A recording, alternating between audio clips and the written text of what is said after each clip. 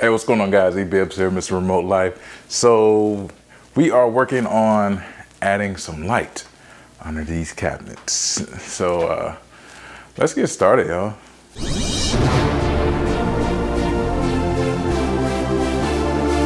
E-Bibs here, Mr. Remote Life. So we are in the kitchen today and we are going to be adding in some lighting under the cabinet because, as you can see, we have plenty of natural light coming into the living room in this open space, but there's a lot of darknesses under our cabinets. So that's one of the features that Mrs. Remote Life wants. So we're gonna make it happen because that's all it is about living the remote life, is doing the things you love and loving what you do. So let's get started, y'all. So here's what you're gonna need. You're gonna need a drill, screwdriver, a spade bit to cut your holes, some tape, and some measuring tape. It's all laid out right here, as you can see. Also, you want to have like a little towel or something, because once you start chipping away at your cabinets, you want to be able to catch all that dirt, just keep your space clean as possible. So, and here's a cool tip. So after you clear your space and you have everything laid out, go ahead and plot your lights. So you want to have the right orientation. So you either want to have your light bouncing off the wall, because what we're going to do, since we're in the middle of a minor refresh around the house, I'm going to be adding some backsplashes later. So we want to accentuate the backsplashes by basically lighting them up. So that way you can see once you come in to the room or to the space that got some backsplashes up and it looks nice. So we're going to orientate our lights to face the wall. Some people like to flip it the other way and to face the cabinets, or not necessarily face the cabinets, but light up the countertops more. We're going to bounce our light off the wall. So this is the way we're going to orientate our lights. And then the easiest thing, here's a pro tip: lay all your lights out, because you want to make sure you can map out your wiring back to your power source. So our power source is actually above the microwave here in the cabinets up here. So we have 2 plugs, and one plug is using the microwave, and we also have a free plug. So with us having a smart home, with this being a smart home, we're actually going to use this Amazon plug, smart plug, so we can always just tell Alexa to turn on the cabinet lights, or we can just do it from our phone. But if we find that to be a bit cumbersome, who does that when you can just talk to your lights? But some people like to have a light switch. So what we can do is we can take out one of the outlets, the various outlets we have under the cabinets, and put in a light switch and then wire it up there, hardwire it there. But I'm not gonna do that. My pop's an electrician. I'll probably get him to do it if we went that route. But we're gonna stick with the smart home route, because we can just talk to our lights and just say, turn them on and off. So that's what we're gonna do. And we're just gonna go with this single smart plug above the microwave and occupy that open outlet and have an easy install. So once you orientate your lights and you lay all your lights out, one thing I did notice, you cannot go from a shorter light to a longer light on the power source strip. At least with this kit, you can't.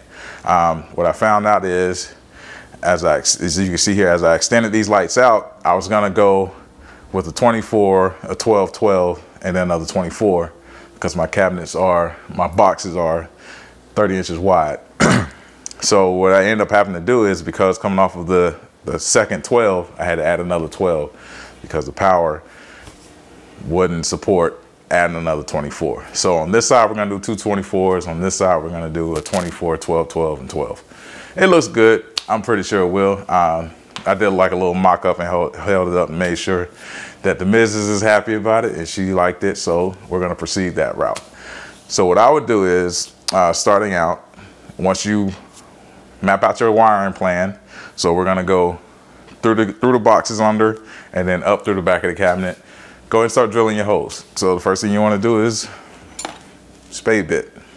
And really what you want to do is you want to measure out, it actually tells you on the box what size bit you need here in this area, but you can always just measure out the size of your bit with the connection piece to make sure that the connector will fit through the hole that you drill, because you don't want big huge holes in your cabinets, and you want to be as least invasive as possible. So let's get going and let's start drilling some holes.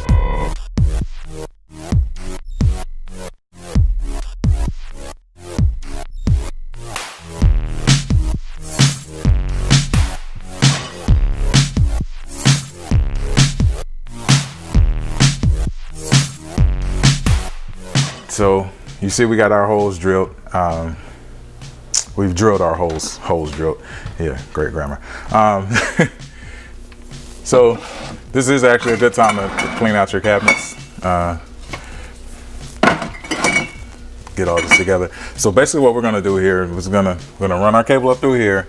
These cabinets actually move, so we can actually adjust it to line up our cabling, and then we can tack it down afterwards. All right, so that's why I didn't really have to drill a hole through each shelf, because I'm gonna move it and run the cable through, and we'll tack it down and make sure it's nice and neat. So we just got to finish vacuuming up our workspace, because we're gonna need to lay down so we can line up our things right under here. So we're gonna want to lay down under this cabinet and get these lights mounted.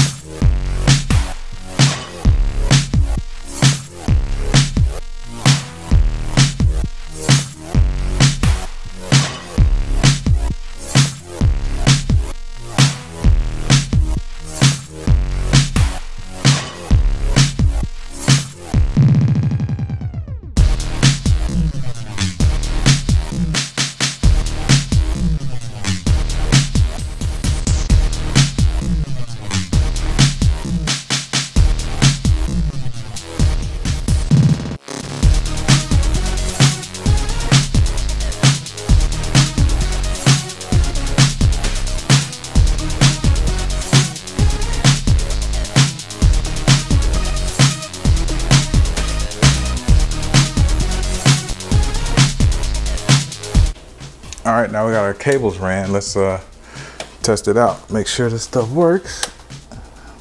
We don't want that, we want daylight. There we go. Much nicer, much brighter. Check it out. And then we're gonna do the same thing over there. And then we're gonna have the two join up in the middle, and we're gonna just add a, since these are non-grounded, we're just gonna add a multi-plug to this smart plug. That way we control both sides. And let's get this thing programmed. So all you want to do is plug it up, open up your Alexa app.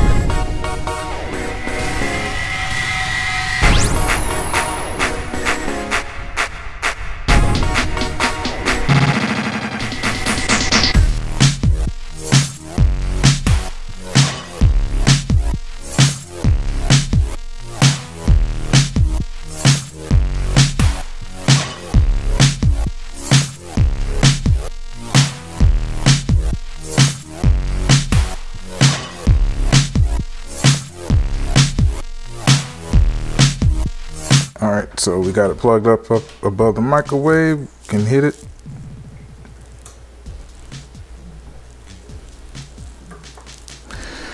And it's there. Cabinet lights on, cabinet lights off.